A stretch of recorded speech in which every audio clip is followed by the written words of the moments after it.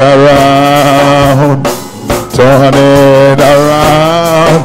What the enemy meant for evil, God has turned it around for my good. Let's go live.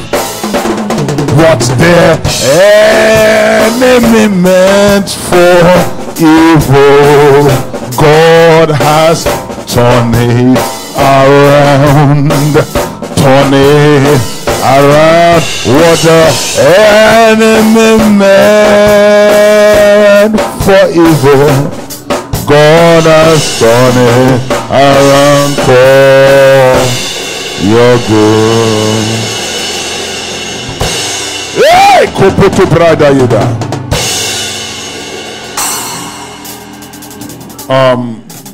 We're in a week of spiritual warfare. We're in a season of revival. I'm just going to spend about 10 minutes with you all here. And the case I'm making this morning for us is just a simple case. It's a case on spiritual warfare. Amen. So that's my objective. That's my assignment. I want to drop to you the importance of spiritual warfare. My goal is that you have enough scripture to be able to appreciate spiritual warfare and to do spiritual warfare. Amen. Sit down, never go down. God bless you. Glory be to God.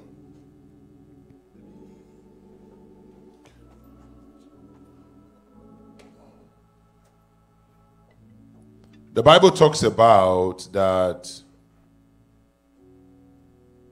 vengeance was in God's heart.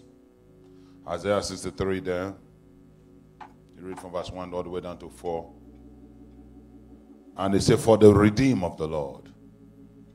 What does that mean? That means God has some things in his heart. Just like he said in the book of Matthew chapter 11 verse 12. From the time of John the Baptist until now, the kingdom of heaven suffereth violently, and only the violent take it by force. You know this is a Bible church. If you don't know your Bible, you may not be able to follow me very well. Amen? But we are Bible students.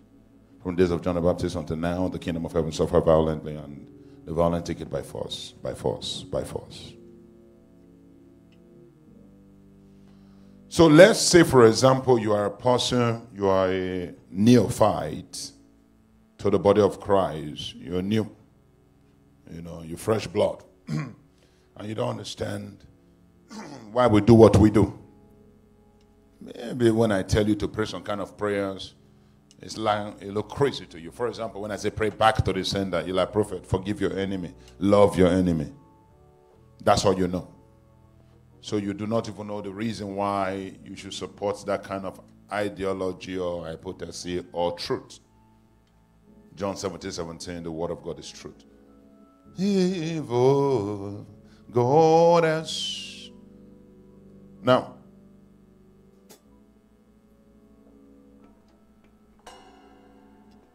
what is it that I want you to get when it comes to spiritual warfare? My problem with you is this. If you do not do spiritual warfare, I think you're in a big problem. And if you don't understand it, I also think you're in a big problem. Why? Because of scriptures like Luke 18 verse 7. Luke 18 verse 7. If you understand Luke 18 verse 7, it will change a lot of things for you. Luke 18 verse 7. Shall God not avenge his own elect that cries day and night unto him? I don't get it. What do you say? Shall God not avenge his own elect which cry day and night unto him? I don't get it.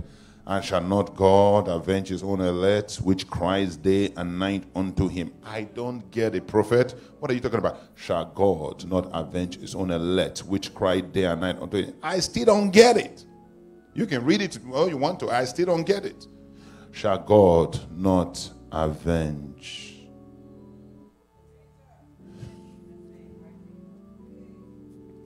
Aribu Sataya. You know, sometimes we say we don't get things, but faith comes by hearing. Did somebody catch that? I say faith comes by what? Romans 10, verse 17. When you keep hearing it, you begin to pick it up like, I think, shall God not avenge his own elect that cries day and night unto him? First instruction you must get. Have you been crying day and night for vengeance? Prophet, I don't know why things are not working out. Madam, hold on a minute. Have you been crying day and night for vengeance concerning that case? That's why nothing have happened. God has done it around. Have you been crying day and night? Shall God not avenge his own elect? His own elect. It's his own elect. But that cries, Father. Now, he said, Prophet, what kind of cry? Psalm 94 verse 1. O God, to whom vengeance belongeth. O God, to whom vengeance belongeth. Show thyself.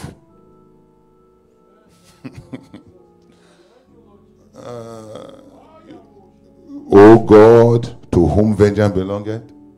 He said, O Lord God, to whom vengeance belongeth. O God, to whom vengeance belongeth. When you tell him to show himself and you are talking about vengeance, it's not to clap for your enemy. It's not to love your enemy. It is like Psalm 68. Arise, O Lord, let my enemies be scattered. Show thyself.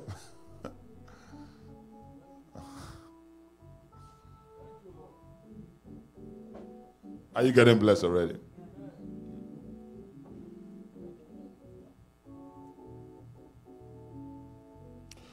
So, the cry is day and night. We know how to pray love prayer day and night, but we don't know how to pray vengeance prayer day and night.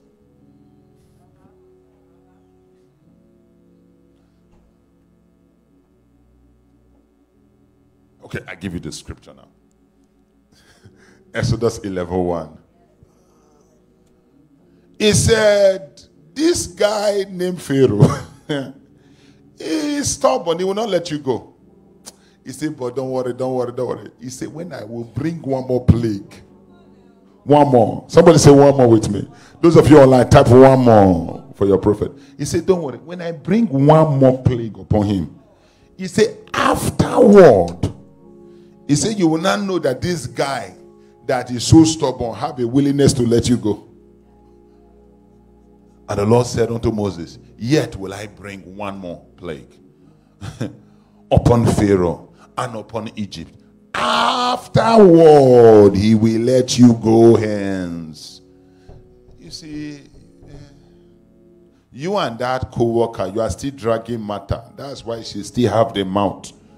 The day he mention your name, and now his mouth swell, and he keep your name, his mouth goes down.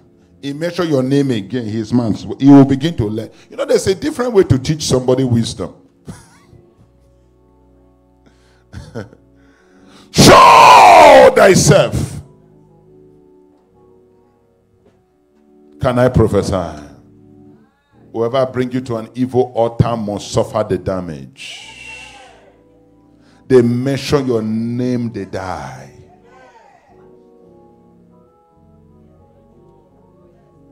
So he said, I want to let you go, but sorry. Pharaoh is too stubborn. I must do something against Pharaoh. He said, one more plague. He said that you will see this Pharaoh that is acting very strong. He will let you go hence very quick. So there is one more thing God needs to do to your enemies for them to let you go. And if you do not know to pray it, God won't do it. So that's what I've been helping you to do. So I'm just introducing you to the club so that you can join me. Pharaoh need one more plague. Egypt need one more plague. Your co-worker, they are not respecting you. They need one more plague there.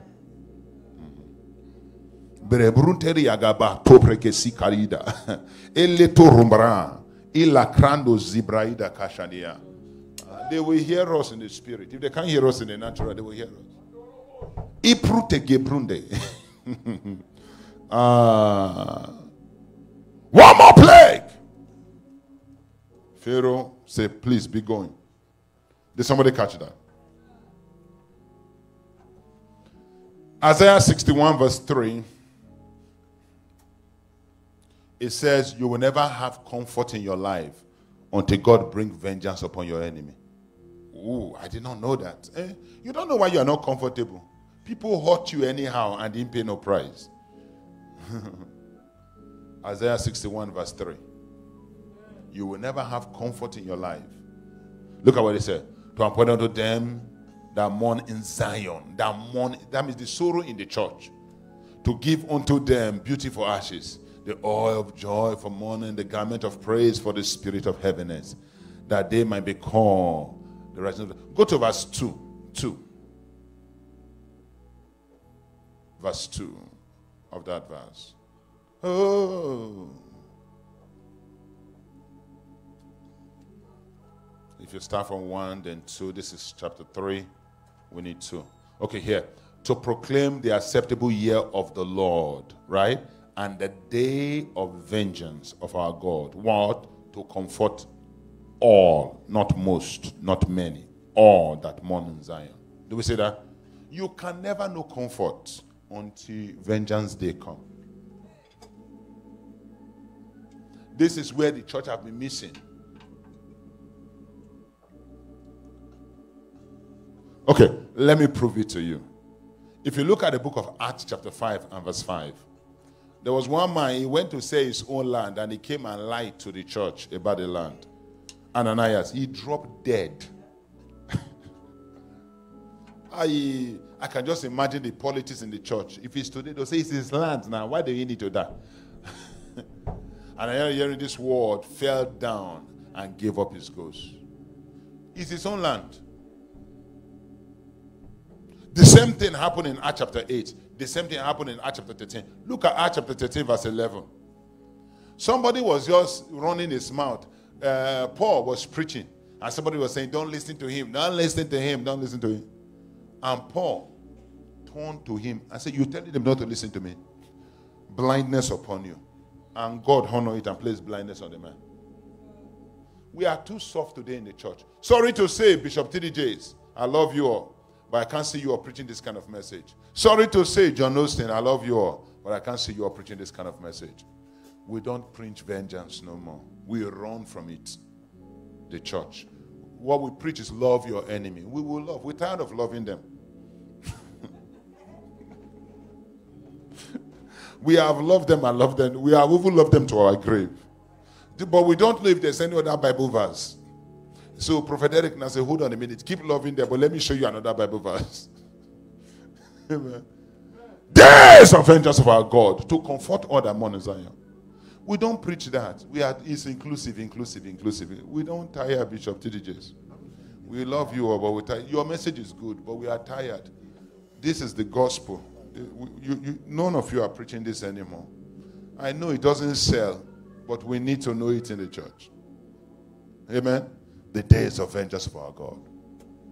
You come after me. If I pray against you, you will know there's another side of Christianity.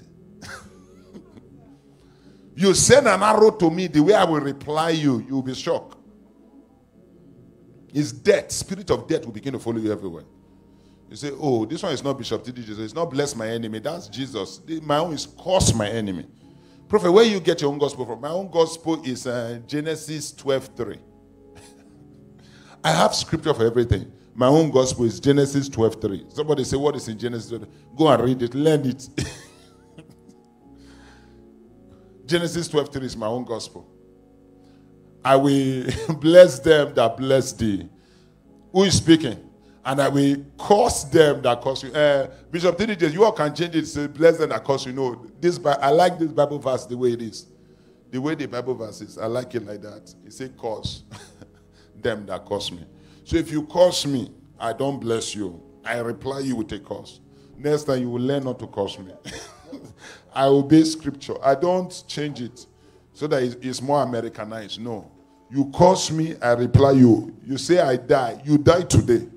You say accidents will happen to me, you and your family and your generation. If I were add to it. But if you bless me, I bless you back. But if you curse me, ikoba, I don't bless you. I curse you back. I obey scripture. Say, Prophet, why are you doing like that? Genesis 12:3. I won't change it to help you.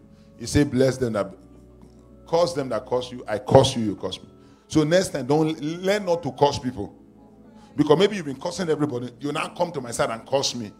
You will now know that my own Christianity is different. I curse back. Praise the Lord.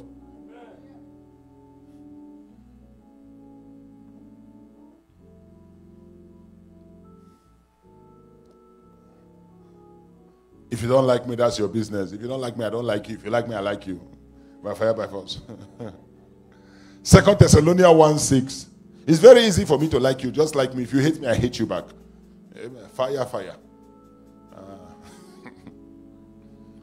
2 Thessalonians 1:6. Let me help you more. This scripture said, it is a righteous thing to behave like I'm behaving. Quickly, I need the scripture up. 2 Thessalonians 1:6. Can we read this loud? Sin, it is a righteous thing with God to recompense tribulation to them that troubles you. This is the kind of scripture I like. The one you quote, love your enemy, I don't like that one. I like this one. This is the kind of one I want to quote. This is sin, it is a righteous thing. So when you say, I died this year, and I say you died this month, God says, sin, it is a sin is a righteous thing with God to recompense all the tribulation you bring to me, to them that trouble me. You trouble me, I trouble you too. Somebody say righteous thing. It's your choice if you want to stop. But if you want to keep giving me warfare, you praying against me, I'm praying against you, so we can continue. You don't like me, I don't like you. You like me, I like you. By fire, by fire. You want evil to happen to me, that's how I want evil to happen to you. It's not fun first. We wrestle. I know what I'm wrestling against. It's you. Somebody said, Prophet, we wrestle against flesh and blood. In the book of Acts chapter 13, I don't think Elimas was spiritual wickedness. I think it was a human being that blindness came upon. So when you say we wrestle against flesh and blood, but against who the poor blind? Principalities.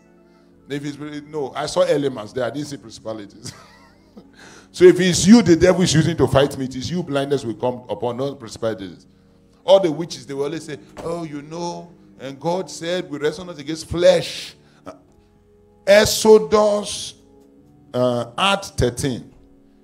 I don't know who blindness came upon. It's not spirit. It's elements. It's a person. So it is you that is fighting me, that blindness will come upon, not spirit. So whoever is fighting you, blindness will come upon them. Your amen is looking for my trouble. Anyway, so that's what I'm here to do. I hope I've made my case. I just wanted to make that case for the church that shall God not avenge his own elect which cry day and night unto him, though he bear along with them? I tell you the truth, he will avenge them speedily. So based on Luke 18 and verse 7, you need to be crying or you won't see vengeance. Amen? You have to do your duty. Let me crown it with the best scripture you can use that everybody know. Isaiah 54 verse 7. You can start from verse 14 to understand it better. You'll be far from oppression. And you keep reading on. But 17 talks about that when you condemn any evil against you, it says your righteousness is of the Lord. So condemning evil against you is a righteous thing. What's your takeaway? Your takeaway is that you should stop waiting for God to condemn things for you. When the scripture said in Isaiah 54 verse 17 that you have to condemn it. No weapon is formed against you will prosper. Every tongue that rises up against you in judgment. You. Somebody say me. you will condemn. It is you that have to cry for vengeance day and night. So that's what you've been missing in your life. That's what you've been missing. That's what I'm just here to point out to you, that stop missing that you have to cry out for vengeance, or you will never see it. You will never get that comfort. And I hope somebody is blessed by receiving the word. Stand up on your feet. God bless you. God bless you. God bless you. You deserve the glory and the honor.